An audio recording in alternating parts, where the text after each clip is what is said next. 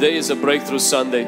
We're believing today for breakthrough. We're believing today for God to step into your situation and to bring that breakthrough. There are people here today who have problem with documents, people who have problem with scholarships or student issues or with jobs. Some of you have a hard time finding a place to live. You just moved into town, and we're going to believe today for supernatural breakthrough, that God will break out in your situation and show Himself mighty, show Himself strong.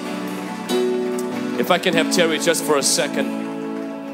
Terry had a situation. Terry was born in Canada, and he wasn't able to receive his Social Security here in the United States for some time. And I wanted to just in a few minutes just to mention of what God did. So Terry, please. So I was trying to get my Social Security card replaced for 30 years. 30 years. I had some wonderful prayer from Vlad and you guys, and I got it. How long it took you? How long after for prayer for breakthrough? How long that answer came? Probably 2-3 weeks. So 30 years. And when God gets involved, 2-3 weeks. Come on, somebody. Hold on, one second. Amen. Thanos is not the only one who can fix things with the snap of his fingers. When my God goes like this, changes can happen. Can somebody say amen? He can undo everything the devil has done. If you believe, say amen. He can fix what the doctor says cannot be fixed. He can bring the documents when you are not supposed to get those documents. He can open the way where there is no way. My Bible says with God, nothing is impossible. Do you believe in that? The Bible says in Genesis chapter 1, the Bible says that in the beginning, God created the heaven and the earth. But then it says that, but the earth was without form. The earth was void and the darkness hovered over the planet. But the Spirit of God was hovering over this place. I want to tell you something right now. Invite the Holy Spirit into your problem. Invite Him into your business. Make Holy Spirit a partner with you in your career. Invite the Holy Spirit in your studies. Invite the Holy Spirit in that side hustle that you have. Invite the Holy Spirit. Maybe you're single, ready to mingle, and you can't find somebody to mingle with. Invite the Holy Spirit to that situation. Watch what God will do. In Jesus' name. I want you to close your eyes and stretch your hands like this. Begin to invite the Holy Spirit into your situation. We're going to pray in a moment for businesses. We're going to pray in a moment for jobs. We're going to pray for people who have problems with houses. Maybe things that are tied up, inheritance or documents or certain things. But before that, I ask you that you invite the Holy Spirit into your job, into your school, young man, young woman, into your relationship. Say, Holy Spirit, come. Come, Holy Spirit. You fix the earth. Fix my life. Fix my papers.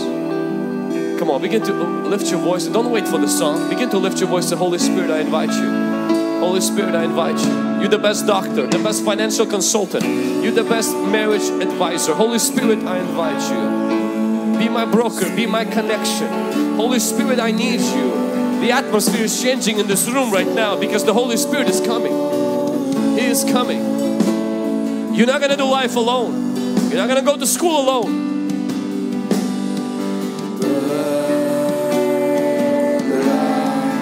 Thank you, Holy Spirit. Come. Come. Come.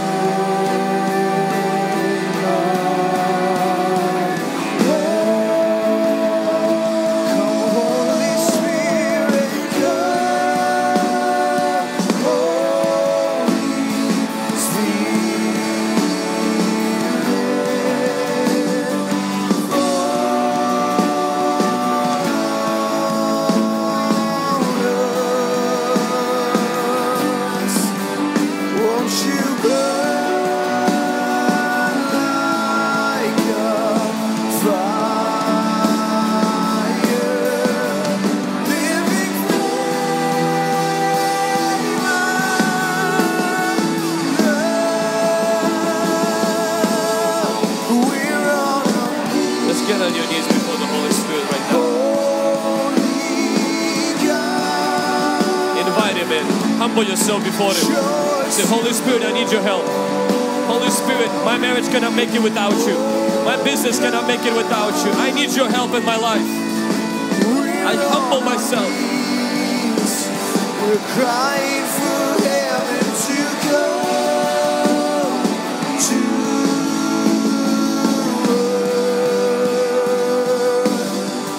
We're on our knees, holy God. Show us your glory, oh God. We're on our knees, crying for heaven to come to Say this with me. Say, oh Holy Spirit, I welcome you into my situation. Come, do your miracle. I believe nothing is impossible with God. You are God. You created this earth. I trust in you. I give you my problems, all my financial challenges, and I'm waiting for a miracle. Come on, right now, take the next few seconds. Begin to talk to the Holy Spirit right now. Come on, every eye closed. Begin to talk to the Holy Spirit. Begin to say, Holy Spirit, I need you. Come on, fill this room with prayer right now. We need more of you. Holy Spirit, shine your light into our lives, into our minds, that we stand and we believe in their promise. That's all we need is you. Holy Spirit, we ask you to empower us to stand upon the God's word, to believe that you're able, the work that you started, that you're going to finish. The work that you begin in our life, you complete it to the end. That you're not going to abandon us, you're not going to forsaken us. You're going to open those closed doors. Holy Spirit, that you're going to empower to do better than our best, to do what only you can do in our lives. Holy Spirit, we yield more of our lives. We yield more of our strength. We yield all of our mind, our strength, everything that we have within us. We yield it to you, and you ask you that you do as you will. You are the author of our lives. You are the architect, that you're going to do what you call us to do in Jesus' name. Holy Spirit, we welcome you. Holy Spirit, we know that miracles are in your hands. We know that you hold the key that changes everything in our life. And we stand, we on our knees right now. Say, Holy Spirit, we abandon ourselves to you. We love you and we invite your miracle power into our life in Jesus' name. I want you to stand to your feet. He who gets on his knees will stand on his feet. Somebody say amen. And right now we have come to a time where the Bible says the Spirit of God hovered over the earth, and God said, let there be light. It's a similar approach as when Moses said to Pharaoh, let my people go. That tells me the mess and the chaos that was happening on this earth, the fact that God said, let there be, meaning somebody wasn't letting it be.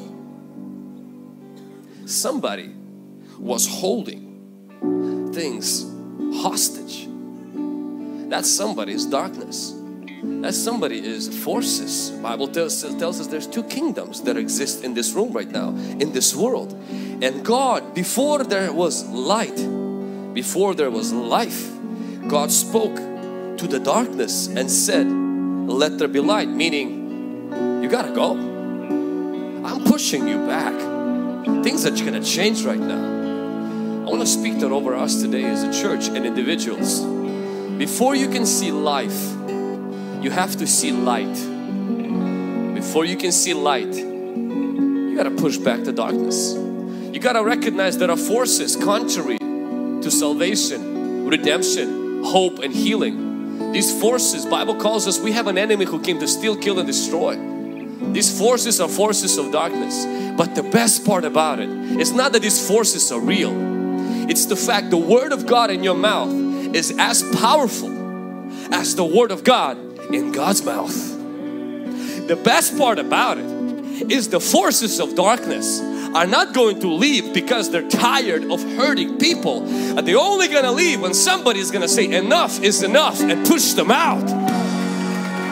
The best part about it is you and I are that somebody. I had a person tried to correct me on Instagram because I said that you should slap the devil. And they said, well, an archangel wouldn't even dare to bring an accusation against the devil.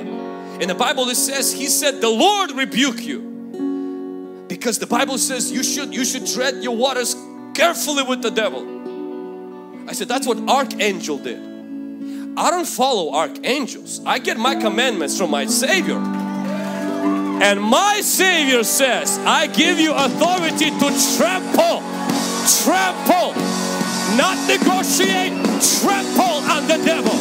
That's why I have the power to say, slap him sometimes, trample on the snake. You may say, but who do you think you are if an archangel couldn't rebuke the devil and trample? I don't know who I am, but he called me his. He called me righteous. He called me his son. He called me his child. He said I'm worth dying for. His spirit lives inside of you. So I will trample on the darkness. I will push back the darkness. No, we shouldn't slap the devil. We should trample him. That's what Jesus said. My standard is not archangels. God bless their soul. My standard is the commander-in-chief, the finisher of my faith, my Savior Jesus Christ. And therefore, I'm gonna push back the darkness. I'm gonna push back every demon that brings limitation and stagnation. And therefore, knowing that God's Spirit lives inside of me, I will say to my situation, let there be light. I will say to my stagnation, let there be light. Let there be light. You may say, but you're getting on the devil's nerves. Yes, it's time to do that. Somebody give God some praise right now. Hallelujah. Hallelujah. So I want you right now together with me, together. If you notice something is holding your success back, something is holding your breakthrough back, right now it's time to create opposition and to push that back and say, let there be light in Jesus' name. Let there be light in Jesus' name. Amen. I want you to say this declaration with me. Every trace of darkness hiding behind my stagnation, every agent of darkness holding my breakthrough, in the mighty name of Jesus, I come against you and I command you, let there be light. Let there be light. I push you back. I push back your kingdom in Jesus' name. Come on, open up your lips right now. Begin to push back the darkness. Begin to push back stagnation. Begin to push back every agent of darkness that is behind limitation. In Jesus' name. In the name of Jesus, by the authority of Jesus, Satan, I push you back out of my house, out of my body, out of my health, out of my education right now. Every trace of darkness, go, go, go, go, go, out of this church, out of the people, out of our families, out of our businesses. Right now, by the authority of Jesus, we push you back. You may not control us. You may not destroy us, Satan. You are defeated. Get out of my house. Get out of my children. Get out of my marriage. Get out of my life. Get out of this city. We push you back. Go in the name of Jesus. We break your kingdom. We destroy you. We slap you. We trample on you out of our lives.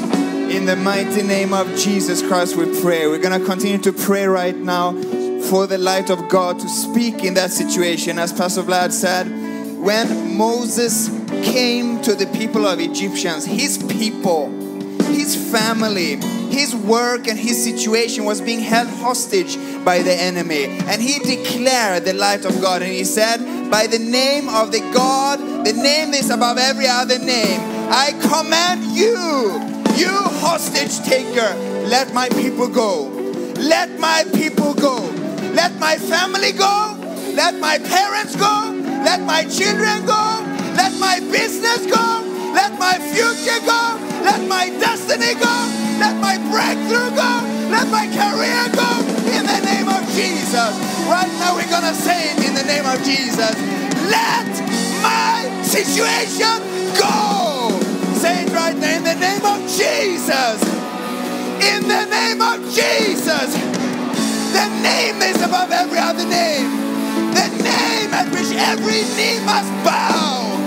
I command you, devil, let my people go. Let my career go. Let my future go. Let my breakthrough go. Begin to command it right now. Begin to command the light of God and speak to the enemy. Moses came before him and said, I don't fear you. I know who I serve. Let my people go. Begin to command it right now and speak against the enemy. That hostage taker. You must let my situation go. In the name of Jesus. Let it go, devil. Let it go, devil. Let it go, devil. In the name of Jesus Christ. In Jesus' mighty name. Say, let there be light. Anywhere where there is darkness, in my business, in my finances, in my relationships, let there be light. Let there be light.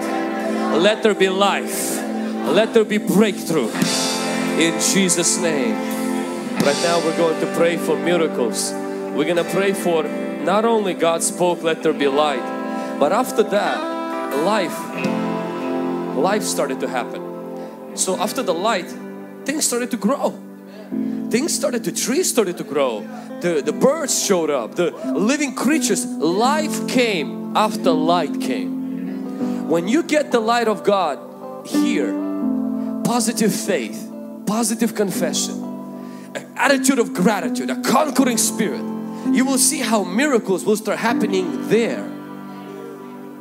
So right now we're going to begin to pray. We're going to invite God's creative miracles in the area of our finances, in the area of our school, in the area of things that have to do with documents, things that have to do with contracts, things that have to do with your clients or with your employers, things that maybe right now are held back. You may be facing tension or facing trouble, or maybe you got laid off, or maybe you're looking for unemployment. Right now we're going to invite God's life to begin to grow, miracles to begin to take place for His glory and for the benefit of the kingdom of God. Amen. I want you to begin to pray that right now. So Lord, I invite your miracles in my business. I invite your miracles in my studies. Lord, I invite your miracles in my job. I invite your miracles in the things that are held up in courts right now. I invite your miracles in my real estate, God. I invite your miracles in my housing right now in the name of Jesus Christ. Come on, open up your lips, begin to pray for miracles. Father, we begin to invite your creative miracle, Lord, in every area that has to do with us, Lord. We invite your creative miracles, Lord, in the area of documents, Lord, maybe in the court cases, maybe, Father, with Father, immigration or whatever it may be right now. Father, we declare your creative miracle. Lord, we declare creative miracle in debts being paid off, in scholarships, Father, being granted. Lord, we declare, Father, miraculous contracts be granted to us in the name of Jesus, Lord. Father, for open doors, Lord, that have been closed for years to be open in Jesus' mighty name. Lord, creative miracles of finding a spouse, Lord, and finding that partner for life in Jesus' name, Lord. We declare, Lord, that you're going to open up a way where people see that miracle and say there's no way for it to happen, but God did it. Lord, we believe and we stand upon your promises that you make a way where there's no way, when there's a dead end, Lord, that you just say, Lord, is just the beginning. Lord, we believe and we stand and we pray with you. Your creative miracle in every area of our life, Lord. Everything our hand touches will be blessed. Everywhere our foot steps, we're going to conquer that land in Jesus' name. Lord, we just pray right now. We touch those documents. Come on, stretch your hands and now let's agree. Lord, we touch those documents. We touch those applications right now. We touch those things that have been submitted but we have not heard anything back. Lord, we touch them with you, God. We declare and decree, God, let miracles happen. We pray for those right now, God, who maybe are looking for a housing. We pray, let miracles happen. Lord, we are standing on a miracle ground. We got this building, God, by a miracle. We pray, let them get impact their house by a miracle. We pray, God, for your glory. We pray, God, for your glory. I pray for those who have tight situation because of their debt. We pray for miracle debt cancellation, Lord. We pray that you will give them a wind to blow in their back, Lord God. Things that are unexplainable, things that are unexpectable, God. Things that do not happen to people. We pray, let it happen. Let it happen. In Jesus' mighty name, Lord, we pray for those who are expecting a phone call, for those who maybe lost the connection, for those who lost something that's valuable. We pray, let it be returned this week. In Jesus' name. In Jesus' name. In Jesus' name. In the name of Jesus, we thank you for your grace. We thank you for your mercy. Lord, we position ourselves. Say, I'm a believer in Almighty God. And right now, I position myself. I trust in God. I believe in miracles. And I expect that something good is going to happen this week. In Jesus' name. In Jesus' name. And if you believe it, give God a round of applause right now. If you believe the prayer you pray is going to bring an answer from the Lord. If you believe it. Some of you, you're not clapping. I'm going to get you a miracle. Come on somebody. Give God a shout of praise. Shout breakthrough. Shout breakthrough. Shout breakthrough. Shout breakthrough. Thank you, Lord. Thank you, Lord. Thank you, Lord. Thank you, Lord. Thank you, Jesus. When you go this week, I want you to go with expectation. I want you to walk with your head up and your shoulders squared. I want you to know that there is no darkness inside of you, but there's only light of God. I want you to know that where there is light, there will be life. You will see life in your business. You will see life with your customers. You will see life in your career. You will see life in your school. Topics you could not figure it out and you couldn't get it. God is going to give you life in that area. The applications where you submit it, you will see good response in Jesus' name. You may say, Vlad, you know, you're just throwing words out. If these are just words, let them be just words. But for some people in this room, these are seeds. It's going into their heart. It's going into their soil. And as a pastor who has an authority, I don't want to speak over you that you're a failure and a loser and you're going to fail this week. I want to bless, not to curse our church. A person from our church came and they said something that really encouraged me. He said, a few weeks ago, you said that I'm losing weight. And he says, in fact, at that time when you said that, I was actually most overweight and I was so aware of it. And when you said that, he says, something snapped in me. He says, ever since then, I just started to lose weight. And he says, thank you for declaring that. I was like, now you declare that over me too. I want to use my words not to describe your situation, but to alter it. And so if you're used to just pastors describing you and say you're worst, you're horrible, you're a bad sinner, honestly, it doesn't take any faith to say that. I want to use my words the way God did. He looked at darkness. He didn't say, oh, poor darkness. He says, let there be light. And therefore, I declare breakthrough into your life in Jesus' name. I declare God's favor. I declare God's kindness. I declare goodness and mercy will follow you all the days of your life.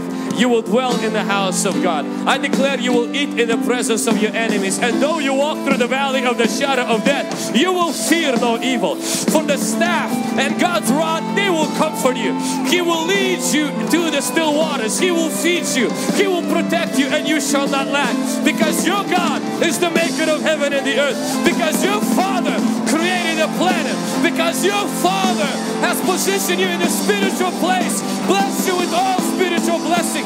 If you believe, give Him some praise right now. Hallelujah, hallelujah, hallelujah, hallelujah. Hallelujah, hallelujah, hallelujah, hallelujah, hallelujah.